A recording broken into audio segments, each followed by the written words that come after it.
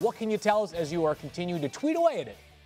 Well, Field, the biggest free agent wide receiver out there, Julio Jones, has reached agreement with the Tampa Bay Buccaneers on a one-year contract. And so Tom Brady gets another target in Tampa. Julio Jones going to the Buccaneers on a one-year deal. Big pickup for them right now. And obviously they now will have Russell Gage from Atlanta. They'll have Julio Jones in Atlanta.